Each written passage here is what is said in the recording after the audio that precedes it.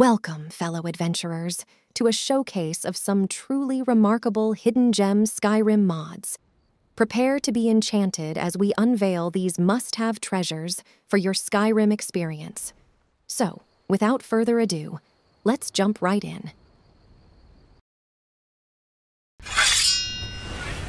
First of all, I'm delighted to introduce you to SSekiro BlockingAndFlash. SSekiro BlockingAndFlash is a mod that changes Skyrim's combat to be more similar to Sekiro's combat. However, this mod does not provide an MCM, so you can adjust the values through console commands.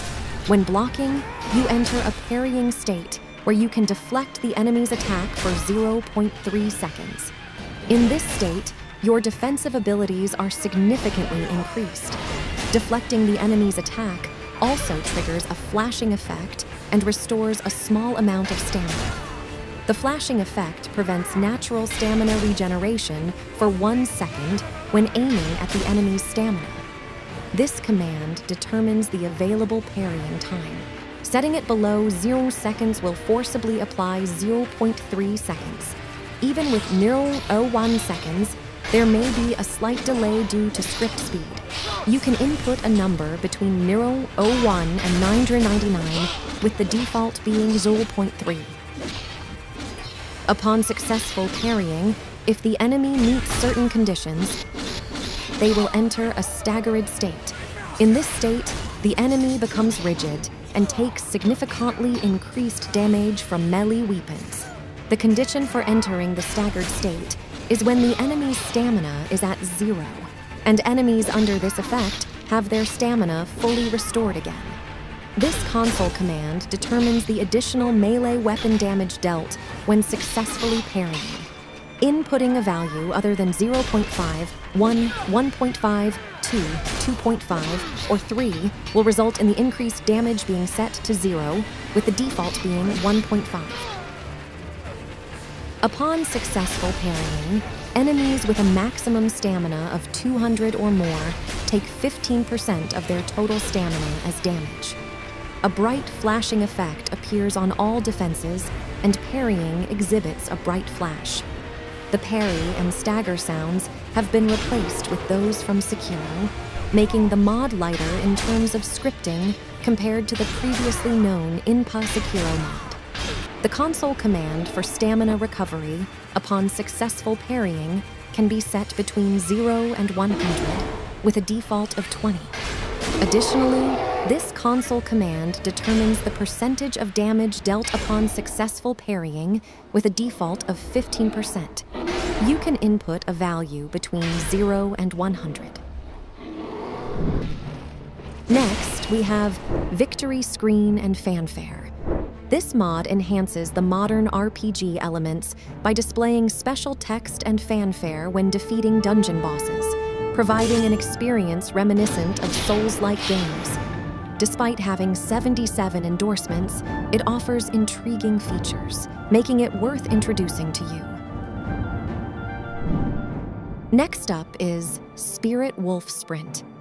This mod grants your character the ability to transform into a spirit wolf when sprinting. It's reminiscent of a druid transforming into a giant wolf spirit.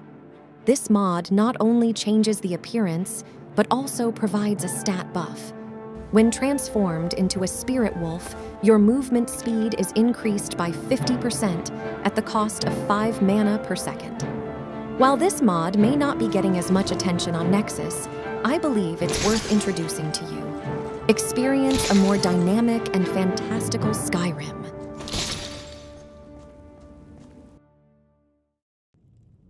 Next up is Store Entrance Doorbells. This mod adds the effect of a doorbell ringing when you open a store. It enhances the atmosphere of the shop and can serve as a warning to would-be thieves trying to break in at night.